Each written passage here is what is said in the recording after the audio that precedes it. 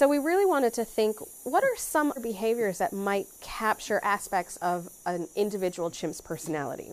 And one of the things that really stood out and stands out in the human literature is playfulness as a measure of an individual's temperament and personality. And we realized we had decades of data on play behavior.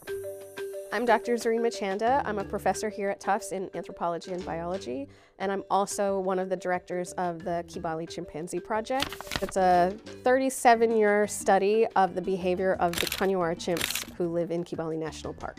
Every single day, we have a team of incredible Ugandan field assistants wake up in the morning, get to the chimps before they wake up, and they spend the entire day with them recording every single thing that those chimps do from the minute they wake up to the minute they go to sleep.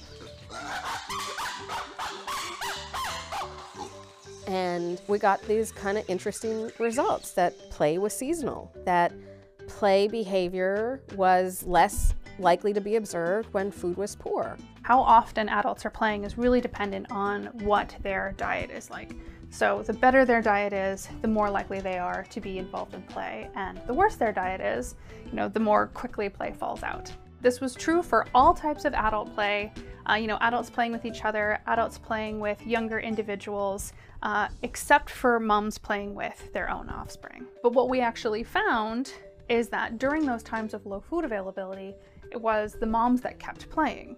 And so what we sort of think is happening is that there's a trade-off there. Probably a kind of important benefit, and this is true for humans, is just the development of motor control. So we know in some studies that baby primates that play more actually kind of hit motor milestones faster than others. But there are some other studies in primates that seem to suggest that maybe they're also developing some social skills. Because this is play that is persisting even when, food is rough and, it's a little bit tough to get everything that you need energetically, that's, really underscoring how important this type of play is, or at least how important play is developmentally, right? When mothers are playing with their babies, they're more likely to do that when food is low compared to all these other females. It's an energetic cost to the mom, but benefit is probably a long-term benefit that if they take on this cost, their baby develops better motor skills, potentially better social skills, ends up being a high-ranking individual, has, increased reproductive success. But they're playing a long game here, right? I have seen mother chimps just kind of like lie on the ground and, their kids are jumping on them and they just want a nap. And I feel this deep resonance with what they must be going through.